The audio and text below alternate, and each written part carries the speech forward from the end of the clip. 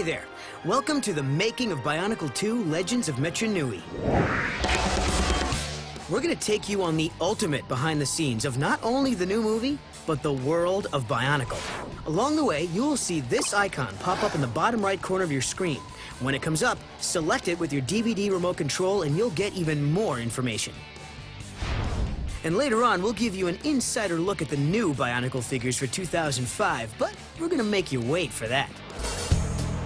First, we're going to Los Angeles to meet the filmmakers of this second Bionicle film, which actually takes place before the first movie, Bionicle Mask of Light.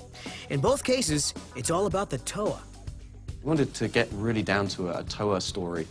The heroes of the universe of the Toa. They've been given the Toa stones, but they really don't have the power, the mask power is what really sets a Toa apart from every other character in the universe. And it takes a little while. You'll see if you watch the film that everyone has a little learning journey. I was wrong. You were right, my brother. It's amazing what you can learn when you're not always speak teaching. What did you say? I didn't say, and why the mask glowing? But Vakama struggles to find his way. We thought it was a really cool idea to have Vakama have waking dreams, and that those are the things that he should be following, but doesn't really believe in enough to follow himself, but actually other people help him follow those dreams. Meanwhile, Makuta was lurking in the shadows, gathering power. I think if he was bad in the first film, this film, he's twice as bad, 3 times as bad. He's just really, you can really see the essence of his evilness. The creative team always kept the stories rooted in its Lego origins. The story for Bionicle should be like a very Lego experience, in that you have a collection of story elements, pieces, bricks of story that you can put together in different ways. And Lego is where Bionicle all began. So, we hopped on a plane to Bill in Denmark, where Bionicle was created. Hi, I'm Lars Koh. I'm the marketing manager on Bionicle. I'm going to take you to the project room where everybody who works on Bionicle are gathered. Come along. So, over here we have the project management and the marketing management people. And over here we have part designers and internet designers and part designers over here as well. So everybody who works on Bionicle are in this room. Before Bionicle, 2 early models called Slicer and Robo Rider were popular, but the team wanted to create a new line of action figures. We were sitting and trying to find out what to do. The next step was to make a story that you could build on from year to year, and Bionicle is sort of it is a kind of a story that it's made to be as big as anything. From there, the designers took off, creating new action figures and masks. When we start designing a new line of Bionicle, we have different skills, and some of us are good at drawing, some of us are good at sculpturing. Next, we stop by the Lego factory to see how Bionicle parts are manufactured. First, colored plastic granules are suctioned by tubes into machines, where they are heated and shaped. This process is called injection molding. The new part is then ejected and dropped into a bin. These Vaki tools are checked carefully. Robots then drive around the factory and pick up the full bins. The parts are then transported for packaging and shipping. Remember that sneak peek at the new Bionicle figures for 2005? Soon. But before that, let's go back to Los Angeles to find out how the filmmakers brought the city of Metru Nui to life.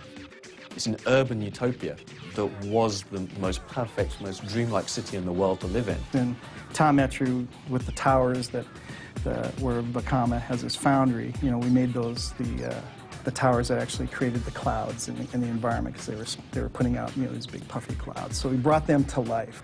As you build a city building, someone has to put up the structure of it, the metal rebar, the framing, and then put the brick or the stone on the top of it and add the windows. We have to do the same in the computer to create a city. In creating such huge and detailed landscapes, the team had to come up with new ideas to solve problems. Normally when you do a big cityscape, there's stuff moving around. There's birds, planes, and whatever flying through the sky. But the scale at which they'd made the buildings was so large that if you'd put a bird into the shot, that would have been ridiculous. So what they actually had to do is they had to invent these enormous blimps that are, the size of a sports arena floating through the, to give the impression of there being, life in the skies. In the early part of the film, the giant pillars that come out of the floor, and that was very challenging, trying to figure out how the characters would ride those almost like a surfer would waves, and how they would stay upright standing on something like that's dropping and rising. Surfing is exactly what inspired that scene. I went to the North Shore of Hawaii, and I was out in 18-foot high swell. If you look at what happens in the Colosseum when the tower are suddenly being crushed by these 30-foot waves of steel coming down on them, that's born out of a very genuine and personal fear. The process of making an animated film is actually a lot like making a regular film with actors and sets, except our sets are drawn on paper and computers. At the same time the story is being written, the characters are defined, then we go into our storyboarding process. All of our film is drawn out, just like you would see in a comic book. We move that process forward into layout, where all the sets are created three-dimensionally on the computer, and our characters are put in there. And then from that point on, we go into animation. And our animators are actors with computers. A lot of the animators have a mirror at their desk. They're sitting there with their mouse and keyboard, and their face is changing, and they're really getting into it. After the film is animated, sound is created and added. With animation, you're starting with a clean slate. There is no sound. You have to create the worlds that you're in, from the simple wind background or water background to what their footsteps sound in a particular environment. So when Nidiki spiders across the bridge, we taped ballpoint pens on 3 fingers of each hand and perform his footsteps going across the screen. Music is then composed and added. I have a small grand piano, and I sit there with a sketch pad, and I work out the different themes. For Kreka and Nidiki, they're a lot of fun. They are these horrible bad guys that are really out to get these Toa. But then there's these comedic moments. So when Kreka's doing his thing, a lot of, boom, boom, timpani kind of stuff, and a lot of dark, lower instruments. And with Nidiki, he's almost spider-like. So I'll tend to keep those elements of Kreka and then add, like, piercing violins to really sort of add a shriek to him when he's on camera.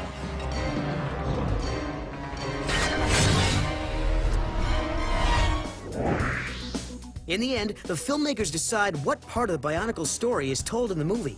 But there are other ways fans can learn more about the story. There are events in Legends of Metru Nui, for example, the fact that the Toa don't use their elemental powers very much in the early part of the film.